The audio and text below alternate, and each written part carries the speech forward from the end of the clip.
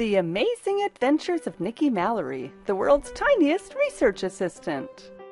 Nikki, my mom called, and I came right away because I'm a good girl. Pack your bags, we're going on book tour. Normally I would jump for joy at the chance to go anywhere with her, but this trip would mess with the top secret mission I've got planned. So I sent a decoy in my place. As soon as they left, I raced inside to put on my jetpack. Then I flew to Folsom Prison. Mom needed to know what prisoners wear for a scene in her next book, Almost Perfect. I checked in with the decoy. Red Rover, come in. How's it going? Over. She doesn't suspect a thing. Over. This is my dog, Nikki. She's very sweet. She doesn't eat very much. I snuck into the prison without any problems.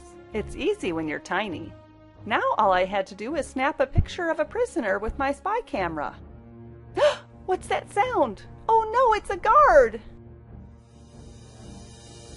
Wait a minute, why am I running? I know what to do.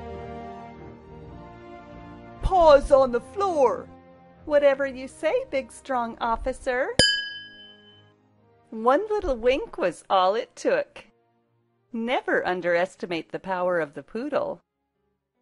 Sarge helped me get the picture I needed, and I took off for home. Call me. Later that night, Mom and I were in our PJs cuddling in bed when she found the picture hiding inside the book she was reading. Where on earth did this come from? I'll never tell. Read, laugh, love. You can read a free excerpt of Almost Perfect on my mom's website, susanmallery.com.